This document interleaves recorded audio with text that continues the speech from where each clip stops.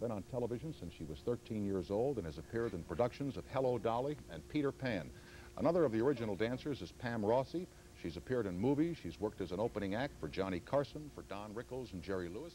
Mark Sellers won the 1984 Star Search Dance Competition and is known personally to Ed McMahon. He's appeared in the videos All Night Long with Lionel Richie and Michael Jackson's Thriller. We have complete biographies upon request. Darcel, Pam, and Hank, thank you for being with us today. I told, how do we talk about dancing? You know, we aren't going to have you dance. We have to talk about dancing, and I really don't know how to do that. Do you have any suggestions? How do you talk about Yes, not. Well, you could ask, like, how our day starts out. That's always an interesting question sometimes. How does your day start out? Go ahead. Go ahead. Well, my day starts out... Forgive me, do those earrings, are they heavy? No, they're very light. You're going to wind up with pierced cheeks. No, they're really light. They're light. They look heavy, but they're not like iron. They're like sterling. So they're fine. Anyway, this is my new look for the new year.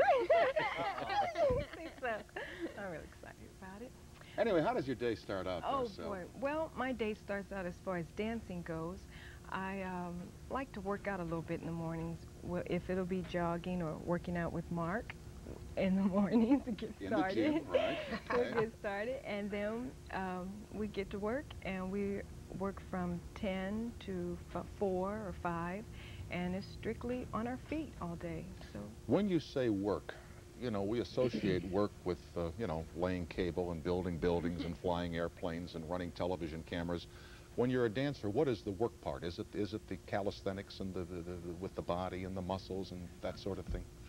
For the most part, it's getting the coordination down. You start creating, and then our choreographer gives us steps and lays down the concept. And then from there, you have to, like anything else, practice, you know, to make it second nature. So that's basically what it is. It's just rehearsing again and again, and then it looks like it's spontaneous. Right. And thing out. Yeah. And of course, you're always smiling, aren't you? yeah. If the, Mark is good.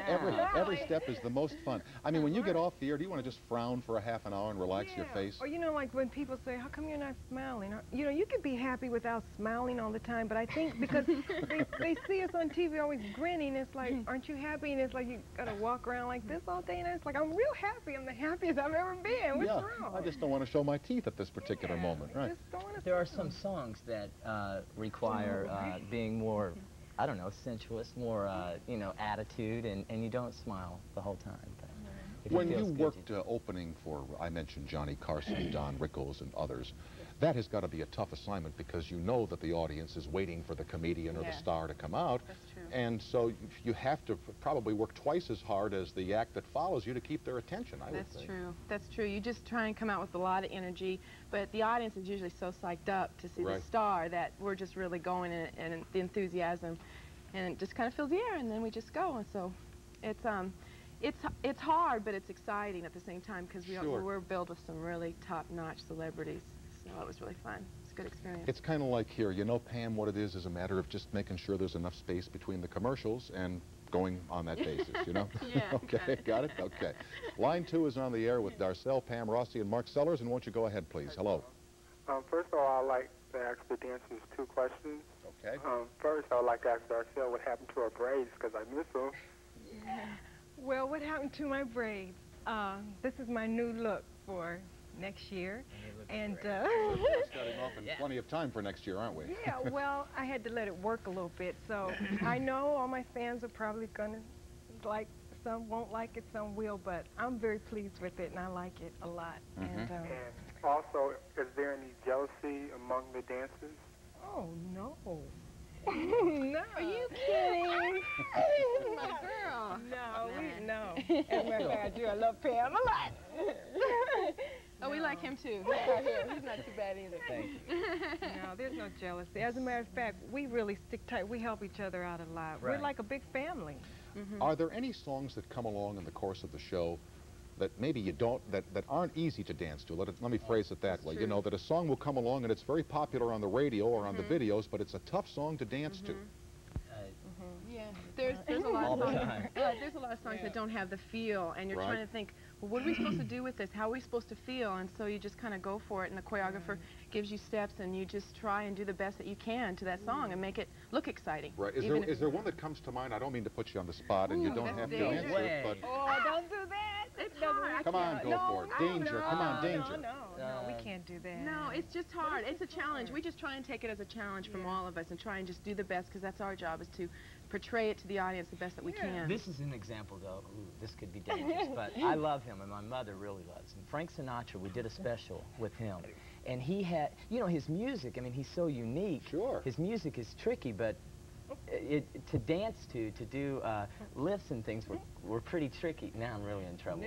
But that was a show that required a lot of dedication. I don't know. Concentration. Right, right. And his phrasing of his words, you know, when you're used to like boom, boom, boom, you know, that kind of stuff. It was yeah, boom, boom, boom.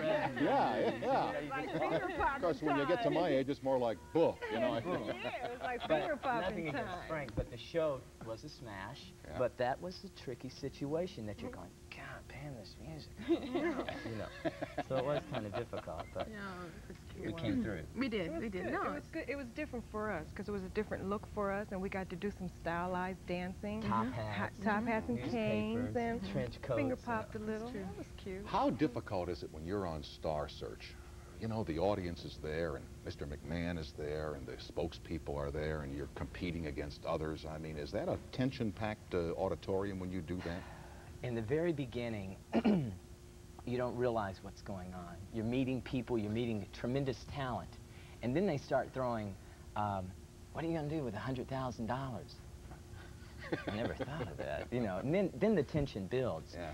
But my sister, I love dancing with her, and I think being with her and the family and going through all of that really helped us out, because everybody in Star Search, it just, I don't know, there was something about it. In the beginning, it was great. Towards the end, tension built, you know, just it came on, and then it was a different thing. We just did the alumni show, and there was no pressure, there was no, what are you going to do with money?